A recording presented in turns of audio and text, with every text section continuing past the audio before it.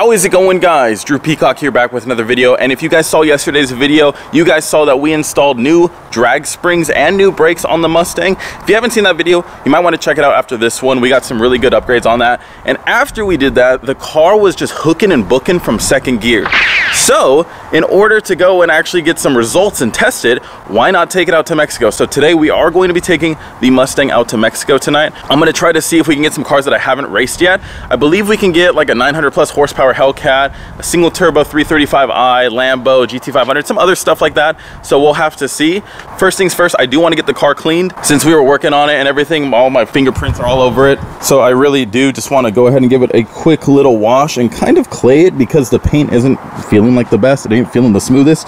So we'll go ahead and we'll take care of that. And then I have something I want to show you guys that you guys might be interested in. First things first, let's give it a wash.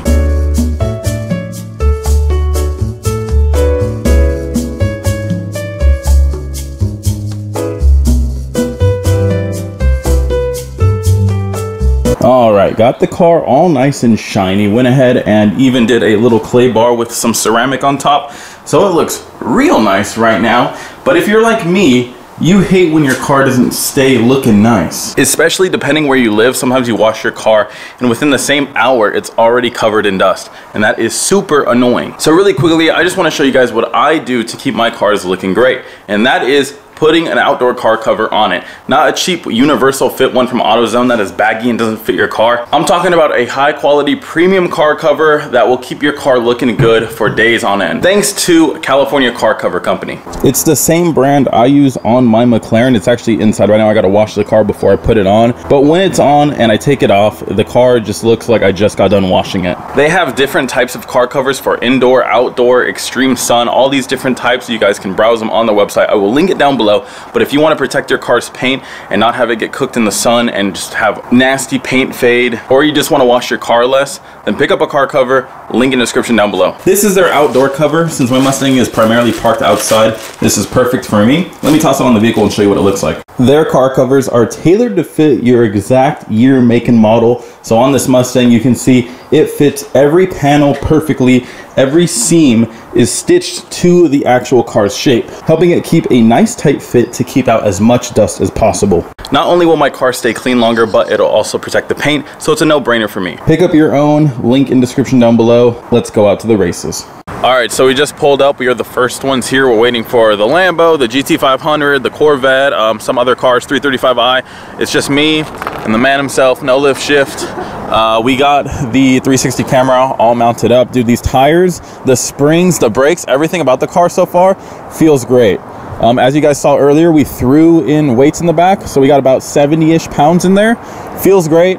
We're gonna go out to Mexico, see how it does. I'm honestly super pumped because I've just been driving the McLaren nonstop because this thing just has had nonstop traction issues, but I think we resolved them, and this is only the beginning. We're still gonna do the Watts link and the torque arm, but that's gonna come at a later date. I don't feel like spending a lot of money right now, unless No Lift Shift here wants to sponsor me. Oh yeah. Yeah, let me right? Yeah, so, but yeah, we're waiting here. When the cars pull up, we'll record them, see what they look like, and then we'll go out and have some fun. It's all just for fun, nothing too serious, but we shall see how the Mustang performs. All right, everyone else pulled up. I'll do a quick lap before we head out. Everyone's ready to go.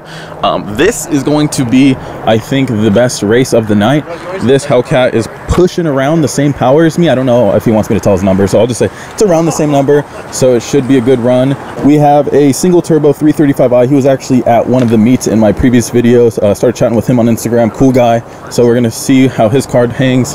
Bone stock GT500. I'm not sure what's done to this HELLCAT. Then we have my car and a full bolt-on with spray, but I don't think he's spraying tonight. Camaro SS, another Camaro SS, no lift shift, of course. And then we have an R1 and Mark's Performante. So we got some pretty cool cars tonight. We'll see how it goes. Hopefully my traction stays hooking. No lift shift should have no problem with traction, but we'll see. Well, there's only one way to find out. Let's go.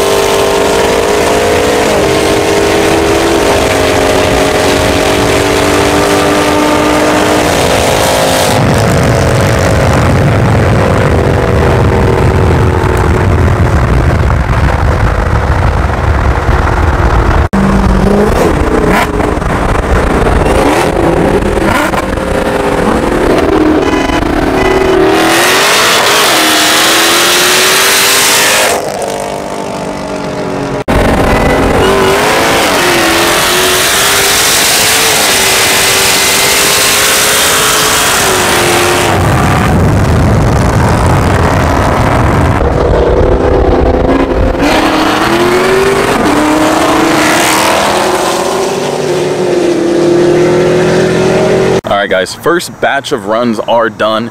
Mustang held up pretty good. We didn't break anything thankfully, but I do feel the clutch slipping when I go into fourth.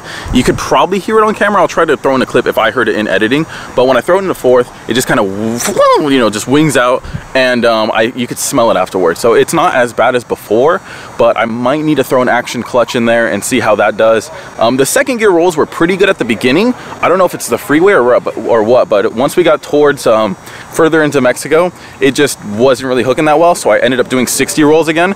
So it was hooking from 60, 100%, and they're a lot easier to do because it's a lot less shifting, obviously. But at the same time, second gear just fucking, wow, it's just so much more fun. So I didn't get a chance. I don't think I raced him. I did race him. Pretty good run. I think, are there frogs? I hear frogs over there. Anyways, pretty good run against the 335i. The Supra on that would be a very fun run, I think. That would be a very fun run. And in fact, when I get it back, maybe we can get him back out here.